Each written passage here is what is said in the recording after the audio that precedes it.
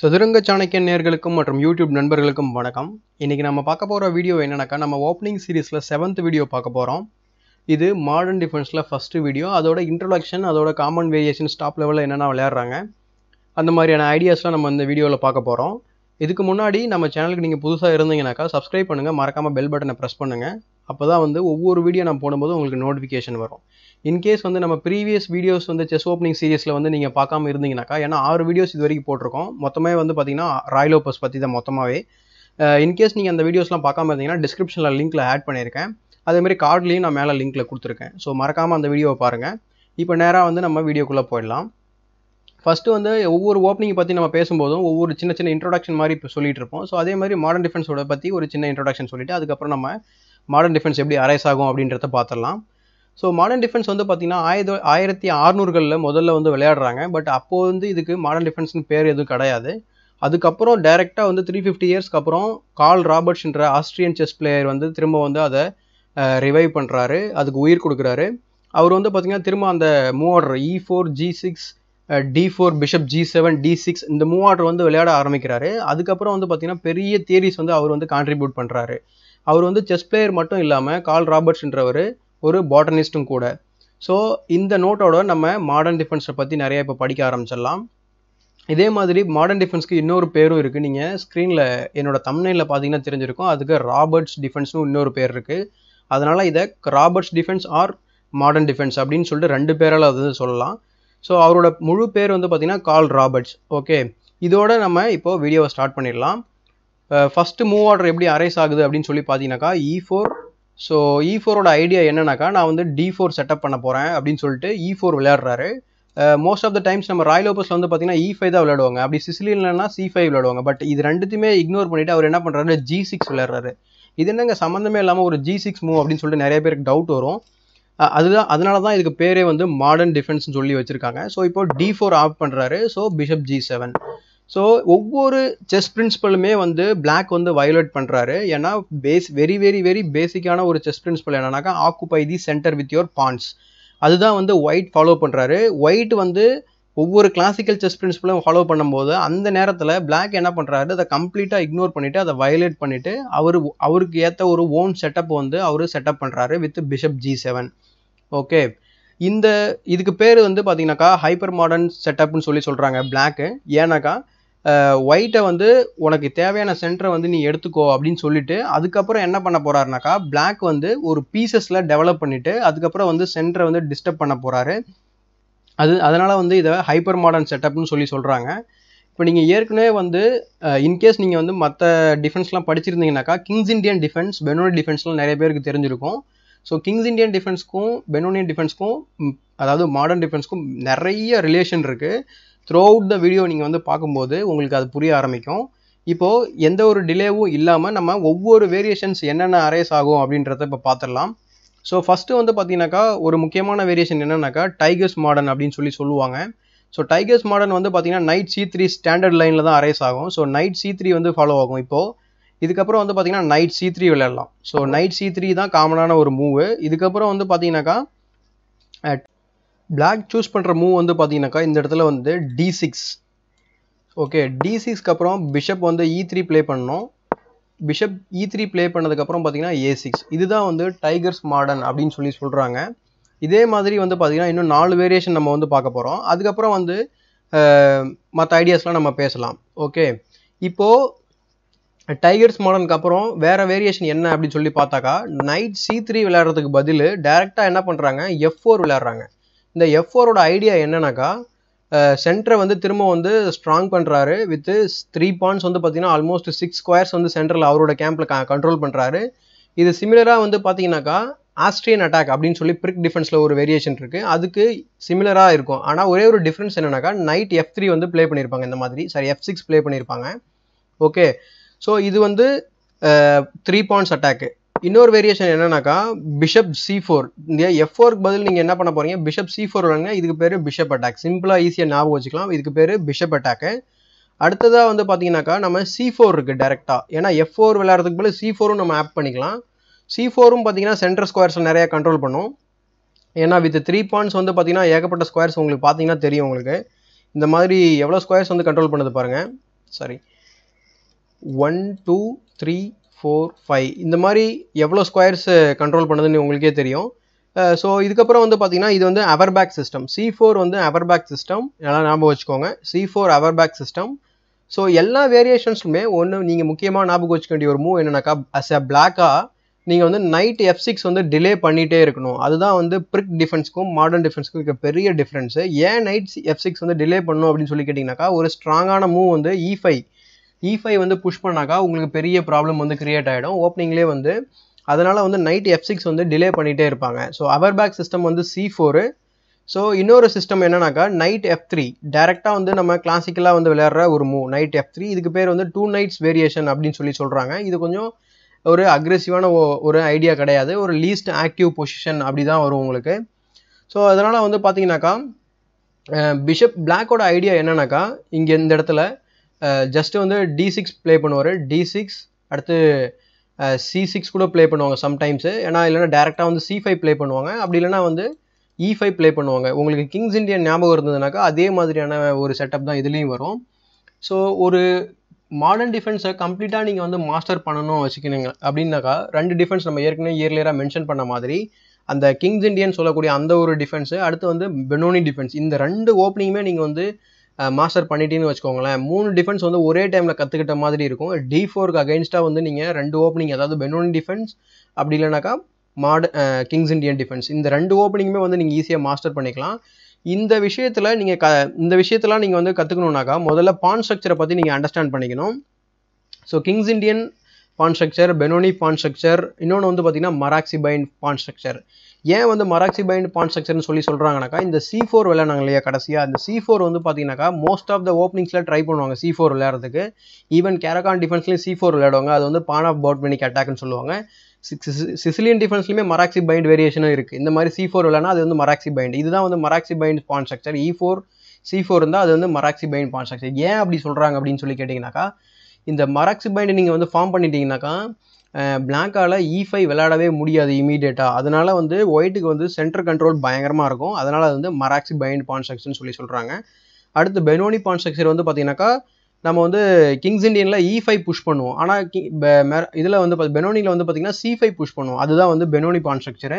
இந்த பான் ஸ்ட்ரக்சர் எல்லாமே வந்து பார்த்தீங்கன்னா நீங்கள் அண்டர்ஸ்டாண்ட் பண்ணிட்டீங்கன்னா ஒரு பெருசாக வந்து உங்களுக்கு மாடர்ன் டிஃபென்ஸை பற்றி ஒரு தியரட்டிக்கலாக ஒரு ஐடியா கிடைக்கும். அதனால வந்து நான் இவ்வளோ பேசிகிட்டு இருக்கேன் இதை பற்றி. ஸோ அதுக்கப்புறம் வந்து பார்த்தீங்கன்னாக்கா இந்த மூவ் ஆர்டர் நம்ம பார்க்கலாம் திரும்ப. ஸோ D6க்கு அப்புறம் bishop G7, night C3, night C3க்கு அப்புறம் வந்து பார்த்தீங்கன்னாக்கா D6 ப்ளே பண்ணலாம் பிளாக்கு. ஸோ D6 அகைன் வந்து பார்த்தீங்கன்னா F4 ப்ளே பண்ணலாம். நிறைய சாய்ஸ் இருக்குது ஒயிட்டுக்கு. ஆக்சுவலாக F4 புஷ் பண்ணலாம். அப்படி இல்லைனாக்கா G3 ப்ளே பண்ணலாம். அப்படி இல்லைனாக்கா பிஷப் E3 விளையாடலாம். நிறைய ஆப்ஷன்ஸ் இருக்குது. இந்த மாதிரி பிஷப் E3 விளையாடலாம். ஃப்ளெக்சிபிலிட்டி வந்து ரொம்ப ஜாஸ்தி ஒயிட்டுக்கு. ஸோ நம்ம மாடர்ன் டிஃபென்ஸை வந்து எக்ஸ்பிளைன் பண்ணணும் அப்படின்றதுக்காக சில வேரியேஷன்ஸ் வந்து நம்ம கொஞ்சம் டீப்பாக போகலாம் இப்போது. ஸோ ஃபஸ்ட்டு வேரியேஷன் வந்து பார்த்துட்டிங்கனாக்கா நம்ம என்ன பார்க்க போகிறோம்னாக்கா டைகர்ஸ் மாடர்ன் எப்படி arrays ஆகுனாக்கா E4 G6 D4 bishop G7. Okay, bishop G7 night C3. முக்கியமான விஷயம் நீங்கள் ஞாபகம் வச்சுக்க வேண்டியது, நைட் C3 விளையாடிருந்தால் மட்டும்தான் நீங்கள் வந்து டைகர்ஸ் மாடர்னில் ஒரு முக்கியமான வேரியேஷன் வந்து விளையாட முடியும். அது என்னன்னு சொல்லிட்டு இப்போ இன்னும் கொஞ்சம் நேரத்தில் உங்களுக்கு புரிய ஆரம்பிக்கும். ஸோ நைட் C3க்கு அப்புறம் வந்து பார்த்தீங்கன்னா D6 ப்ளே பண்ணலாம். D6 பிஷப் E3 அடுத்து A6. இந்த மூவ் தான் சொன்னேன். சிசிலியன் டிஃபென்ஸில் உங்களுக்கு மோஸ்ட் ஆஃப் த சில வேரியேஷன்ஸில் எஸ்பெஷலி நைட் ஆஃப் வேரியேஷன்ஸில் A6 வந்து முக்கியமான மூவாக இருக்குது. ஏன்னா இந்த B5 ஸ்கொயரை வந்து எடுத்துக்கணும் அப்படின்றதுக்காக பிளாக்கு. ஸோ அதே மாதிரி இதுலேயும் A6 விளையாடுறாங்க. A6ஓட ஐடியா என்னன்னாக்கா, இந்த இடத்துல B5 புஷ் பண்ணணும். அதுதான் A6ஓட ஐடியா. பேசிக்காக B5 புஷ் பண்ணணும், பிஷப்பை வந்து ஃபேன் ஷட்டாக பண்ணணும். இந்த மாதிரி ஃபேன் ஷட்டாக பண்ணிவிட்டு queen side expansion, just C5 அடுத்து C5 பிரேக் பண்ணணும், சென்டரை வந்து உடைக்கணும் அப்படின்றதுக்கு குயின் சைடு வந்து எக்ஸ்பேண்ட் பண்ணிவிட்டு அடுத்து நைட் F6 இவென்ச்சுவலி ப்ளே பண்ணிவிட்டு அடுத்து கிங் சைடு வந்து கேஸ்லிங் பண்ணுவார். இதுதான் வந்து பிளாக்கோட ஐடியா. இந்த இடத்துல வந்து பார்த்தீங்கன்னாக்கா இங்கே நீங்கள் A6 விளையாடுறதுக்கு பதில் இமீடியட்டாக வந்து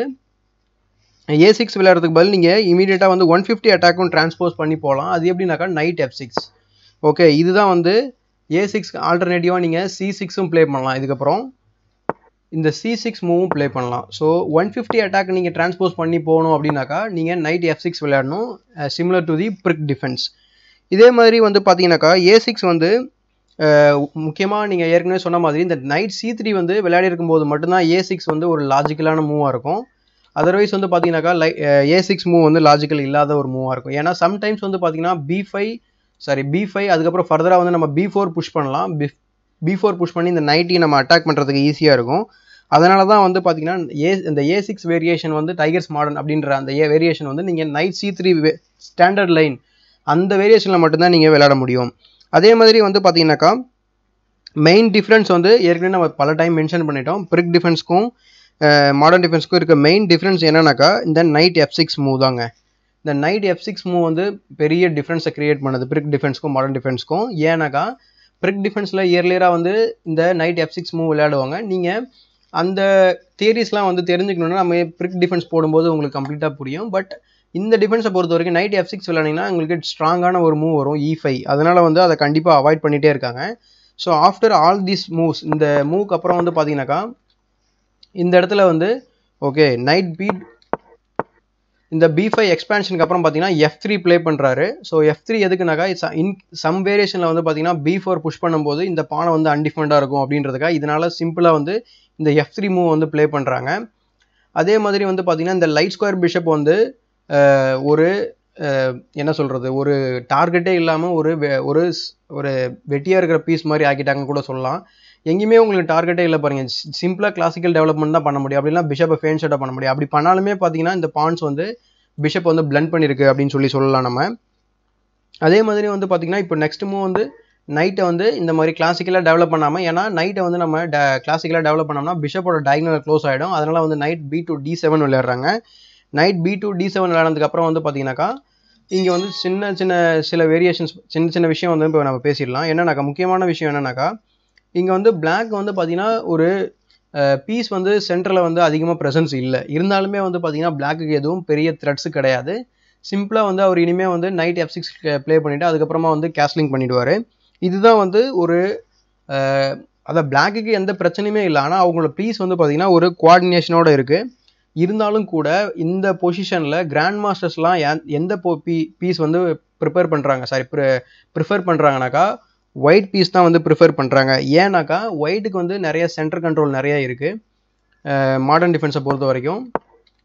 எஸ்பெஷலி வந்து பார்த்திங்கன்னா இந்த F4 மூவ் இல்லைனா C4 மூவ் எந்த மூவ் நீங்கள் எந்த எடுத்துக்கிட்டாலும் சரி, F4 விளையாடினாலும் சரி, இல்லைனா நீங்கள் நைட் C3 விளையாடுறதுக்கு முன்னாடி இந்த C4 மூவ் விளையாடினாலும் சரி, சென்டரில் வந்து இந்த மாதிரி சென்டர் கண்ட்ரோல் அதிகமாக இருக்குது அப்படின்றதால பிளாக்குக்கு வந்து ஃப்ளெக்சிபிலிட்டி ரொம்ப கம்மி. ஆனால் ஒயிட்டுக்கு அப்படியே ஆப்போசிட்டு கிங் நைட்டை குயின் பக்கம் கொண்டு வரலாம், குயின் நைட்டை வந்து கிங் சைட் கொண்டு வரலாம். நிறைய ஃப்ளெக்சிபிலிட்டி ஆப்ஷன்ஸ் இருக்குது. சென்டரில் அதிகமாக கண்ட்ரோல் இருக்குது. இந்த ரீசனால் வந்து பார்த்தீங்கன்னாக்கா இன்னொரு முக்கியமான விஷயம் என்னன்னாக்கா குயின் சைடு கேஸ்லிங் பண்ணிக்கலாம், இல்லைனா குயின் சைடு கேஸ்லிங் பண்ணிக்கலாம், இல்லைனாக்கா கிங் சைடு கேஸ்லிங் பண்ணிக்கலாம். ஒயிட்டு அவ்வளோ ஃப்ளெக்சிபிலிட்டி வந்து இருக்குது. இதனால் வந்து பார்த்தீங்கன்னா கிராண்ட் மாஸ்டர்ஸ் எல்லாமே வந்து பார்த்தீங்கன்னா ஒயிட்டை வந்து ப்ரிஃபர் பண்ணுறாங்க. மோஸ்ட் ஆஃப் த டைம்ஸ் வந்து மாடர்ன் டிஃபென்ஸ் வந்து இப்போ டாப் லெவலில் விளாட்றாங்கன்னு கேட்டிங்கன்னா கண்டிப்பாக இப்போ விளாட்றதில்ல ரீசெண்டாக எதுவும். பட் வந்து ஒயிட்டாக தான் ப்ரிஃபர் பண்ணுறாங்க. அதனால் வந்து பிளாக் வந்து மோஸ்ட் ஆஃப் த டைம்ஸ் ஏதாவது ஒரு சர்ப்ரைஸாக வந்து யாராவது ஒரு கிராண்ட் மாஸ்டர் விளையாடினா மட்டும்தான் உங்களுக்கு வந்து கிராண்ட் மாஸ்டர் வந்து மாடர்ன் டிஃபென்ஸ் விளையாடுறதை நீங்கள் பார்க்க முடியும். பட் இயர்லியர் டேஸில் வந்து பார்த்தீங்கன்னா மாடர்ன் டிஃபென்ஸ் ரொம்ப ஃபேமஸாக இருந்தது. ஸோ இதே மாதிரி வந்து பார்த்தீங்கன்னாக்கா நம்ம டைகர்ஸ் மாடர்ன் பார்த்த மாதிரி நம்ம அடுத்த வேரியேஷன் பார்க்கலாம். அடுத்த வேரியேஷன் என்னன்னாக்கா செகண்ட் வந்து நம்ம ஆஸ்ட்ரியன் அட்டாக் மாதிரி நம்ம சொன்னோம் இல்லையா, அதுதான் வந்து 3 பான் அட்டாக். ஸோ ஆஸ்ட்ரியன் அட்டாக் வந்து பிரிக் டிஃபென்ஸு, பட் இதில் வந்து நம்ம 3 பான் அட்டாக்னு சொல்கிறோம். அதாவது பிஷப் G7க்கு அப்புறம் வந்து பார்த்தீங்கன்னா நைட் C3 வந்து ஸ்டாண்டர்ட் லைனு. ஸோ பிஷப் G7க்கு அப்புறம் F4. ஸோ F4 வந்து 3 பான்ஸ் அட்டாக்கு. ஸோ காமனான ஐடியா என்னன்னாக்கா D6 புஷ் பண்ணலாம். அடுத்து வந்து நைட் F3. இதுதான் வந்து 3 பான் அட்டாக்கோட ஒரு சின்ன ஜென்ரல் ஐடியா. இது எல்லாமே வந்து நம்ம டீட்டெயில்டாக வந்து செப்பரேட் வீடியோ போட போகிறோம். ஸோ அதனால் வந்து இதோட நம்ம ஸ்டாப் பண்ணிவிட்டு அடுத்த வேரியேஷன் பார்க்கலாம் நம்ம என்னன்னு சொல்லிட்டு.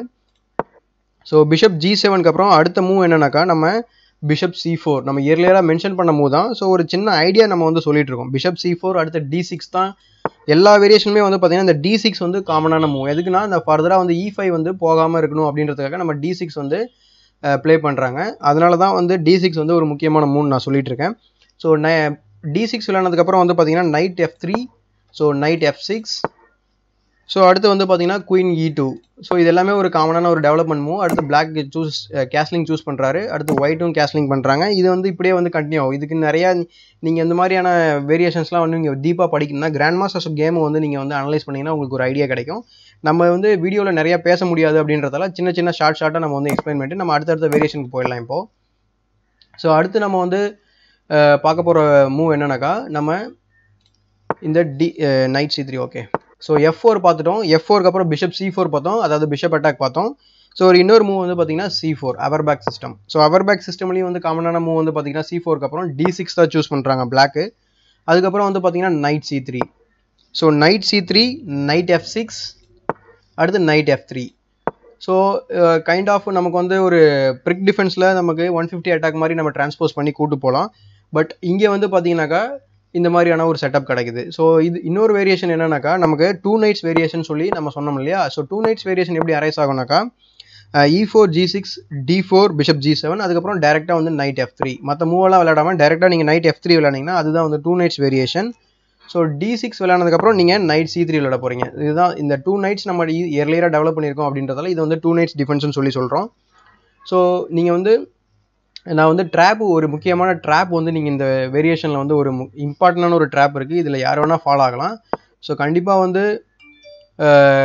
வந்து இப்போ இந்த வீடியோவை நீங்கள் பாருங்கள். ஸோ ஃபஸ்ட்டு வந்து பார்த்தீங்கன்னாக்கா E4, அடுத்து வந்து பார்த்தீங்கன்னாக்கா G6. இதுதான் வந்து மாடர்ன் டிஃபென்ஸோட ஒரு முக்கியமான மூவ், எல்லாருக்குமே தெரியும். ஸோ ஃபர்தராக வந்து D4 ஆக்குபைனிங் centre bishop G7. Bishop G7க்கு அப்புறம் வந்து பார்த்தீங்கன்னா நைட் F3 விளையாடுறாங்க. Night F3 D6. எந்த மூவ் விளையாடாலும் சரிங்க, கரெக்டாக வந்து தன்னோட மூணாவது மூவில் பிளாக் என்ன பண்ணுறாரு, D6 சூஸ் பண்ணுறாரு. பிஷப் C4 விளையாடுறாங்க. பிஷப் அட்டாக் மாதிரியான ஒரு மூவு. இந்த இடத்துல வந்து பார்த்தீங்கன்னா ஆல்ரெடி வந்து பிளாக் வந்து தப்பாக விளையாடுறதுக்கான வாய்ப்பு இருக்குது. இன்கேஸ் உங்கள் ஆப்போனண்ட் வந்து பிஷப் C4 விளையாடுனதுக்கு அப்புறம் நைட் B2 D7 விளையாடினாக்கா விளையாடினாங்கனாக்கா ஆல்ரெடி வந்து பிளாக் வந்து கேம் வந்து தோத்துட்டாருன்னு அர்த்தம். என்ன அப்படின்னாக்கா பிஷப் வந்து நீங்கள் ஈஸியாக வந்து இந்த இடத்துல சாக் பண்ணிவிட்டு, ஏன்னா இந்த F7 ஸ்கொயர் வந்து ஒரு வீக்கான ஸ்கொயர்னு நிறைய பேருக்கு தெரியும். இந்த E4 ஓப்பனிங்னாலே உங்களுக்கு F7 ஸ்கொயரை வந்து அட்டாக் பண்ணலாம். ஸோ அப்படி அட்டாக் பண்ணும்போது வந்து பார்த்தீங்கன்னாக்கா பிளாக்குக்கு வந்து ஒரு ரிசோர்ஸே இருக்காது. ஏன்னாக்கா மோஸ்ட் ஆஃப் த டைம்ஸ் வந்து பார்க்கும்போது அது கிங் மட்டும் தான் டிஃபெண்ட் பண்ணிட்டு இருக்கோம் இந்த F7 ஸ்கொயரை. இப்படி டிஃபெண்ட் பண்ணும்போது உங்களுக்கு ஒரே ஒரு மூவ் தான் இருக்குது. கிங்கால் நீங்கள் கேப்சர் பண்ணி ஆகணும். கேப்சர் பண்ணும்போது நீங்கள் நைட் G5 செக் கொடுக்குறீங்க. நைட் G5 செக் கொடுக்கும்போது உங்களுக்கு 3 ஆப்ஷன் இருக்குது. ஒன்று வந்து பார்த்தீங்கன்னாக்கா கிங் பேக் டு E8, இன்னொன்று கிங் F8, இன்னொன்று கிங் முன்னாடி வர்றது F6. இன்கேஸ் கிங் E8 போனார்னாக்கா நமக்கு சிம்பிளாக வந்து குயினை வின் பண்ணிடலாம். ஸோ குயின் வந்து ட்ராப்பு. ஸோ கிங் வந்து பார்த்தீங்கன்னா இப்போது F8 போனால் என்ன பண்ணுறது, சிம்பிள் அகைன் வந்து ட்ராப்பு, அதாவது ஃபோர்க் பண்ணி ஈஸியாக வந்து குயினை வின் பண்ணிடலாம். ஸோ அடுத்த மூவ் வந்து பார்த்தீங்கன்னா இன்னொரு மூவ் வந்து கிங் வந்து F6 புஷ் பண்ணுறது. F6 புஷ் பண்ணிங்கன்னு வச்சுக்கோங்களேன், queen F3 simple mat. So இது ஒரு சின்ன ட்ராப்பு. ஸோ இந்த ஐடியாஸோடு நம்ம வந்து இப்போ ஸ்டாப் பண்ணிடலாம். இப்போது ஒரு மாடர்ன் டிஃபென்ஸ்னால் எப்படி அரைஸ் ஆகும், அதோட காமன் வேரியேஷன்ஸ்லாம் என்னென்னு சொல்லிட்டு ஒரு ஐடியா கிடச்சிருக்குன்னு நினைக்கிறேன் உங்களுக்கு.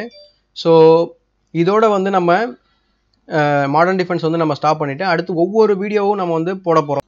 இந்த வீடியோ பிடிச்சிருந்தால் லைக் பண்ணுங்கள், உங்களுடைய தாட்ஸை கமெண்ட்ஸில் பதிவு பண்ணுங்கள். இது மாதிரி ஒவ்வொரு வேரியேஷனும் நம்ம மென்ஷன் பண்ண வேரியேஷன் எல்லாமே நம்ம டீப்பாக ஒவ்வொரு வீடியோவாக தனித்தனியாக செப்பரேட்டாக போட போகிறோம், ராயல் லோப்பஸ் போட்ட மாதிரி. அதனால் வந்து பார்த்தீங்கன்னா நீங்கள் நம்ம சேனலுக்கு புதுசாக இருந்தாலும் இல்லை ஏற்கனவே நீங்கள் நம்மளுடைய ஃபாலோவராக இருந்தாலும் சப்ஸ்கிரைப் பண்ணாமல் இருந்தால் கண்டிப்பாக சப்ஸ்கிரைப் பண்ணுங்கள். அப்போ மறக்காமல் பெல் பட்டனையும் ப்ரெஸ் பண்ணுங்கள். அப்போ தான் வந்து ஒவ்வொரு வீடியோ நான் போடும்போது உங்களுக்கு நோட்டிஃபிகேஷன் வரும். ஒரு சின்ன அனௌன்ஸ்மெண்ட் என்னன்னாக்கா ஒவ்வொரு வெட்னஸ்டேக்கு பதில் இனிமேல் வந்து openings video 2 days once R 3 days once வந்து நான் இனிமேல் போஸ்ட் பண்ண போகிறேன். என் கேம் சீரிஸ் வந்து இப்போதைக்கு வந்து டெம்பரரியாக ஸ்டாப் பண்ண போகிறேன். ஸோ E4ல இருக்க most of the openings cover பண்ணிவிட்டு அதுக்கப்புறமா வந்து என் கேம்ஸும் இல்லைனா D4 வந்து ஸ்டார்ட் பண்ண போகிறேன். ஸோ எல்லாரோட சப்போர்ட்டுக்கும் ரொம்ப நன்றி. ஏன்னா இப்போ நம்ம சேனலில் வந்து பார்த்தீங்கன்னா 700 சப்ஸ்கிரைபரை வந்து கிராஸ் பண்ணியிருக்காங்க. இது எல்லாமே வந்து பார்த்தீங்கன்னா உங்களோட சப்போர்ட்டால் தான். So thanks for being with சதுரங்க சாணக்கியன். I will see you in my next video.